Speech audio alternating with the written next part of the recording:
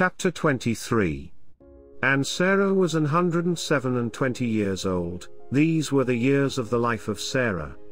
And Sarah died in Kiriath Arba, the same is Hebron in the land of Canaan, and Abraham came to mourn for Sarah, and to weep for her. And Abraham stood up from before his dead, and spake unto the sons of Heth, saying, I am a stranger and a sojourner with you, give me a possession of a burying place with you, that I may bury my dead out of my sight. And the children of Heth answered Abraham, saying unto him, Hear us, my lord, thou art a mighty prince among us, in the choice of our sepulchres bury thy dead, none of us shall withhold from thee his sepulchre, but that thou mayest bury thy dead.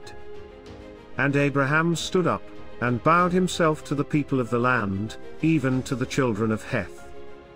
And he communed with them, saying, If it be your mind that I should bury my dead out of my sight, hear me, and entreat for me to Ephron the son of Zohar,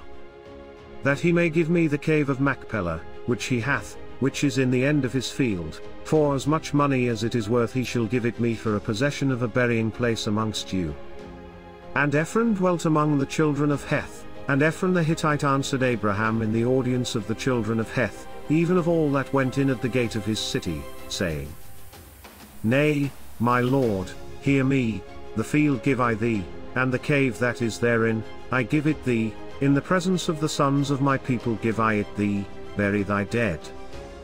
And Abraham bowed down himself before the people of the land.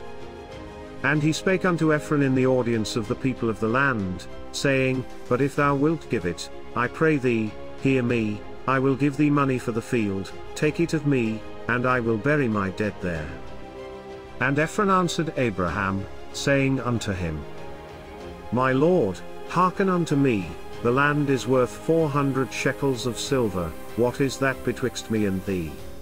Bury therefore thy dead. And Abraham hearkened unto Ephron, and Abraham weighed to Ephron the silver, which he had named in the audience of the sons of Heth, 400 shekels of silver, current money with the merchant. And the field of Ephron, which was in Machpelah, which was before Mamre, the field, and the cave which was therein, and all the trees that were in the field, that were in all the borders round about, were made sure unto Abraham for a possession in the presence of the children of Heth, before all that went in at the gate of his city. And after this, Abraham buried Sarah his wife in the cave of the field of Machpelah before Mamre, the same is Hebron in the land of Canaan.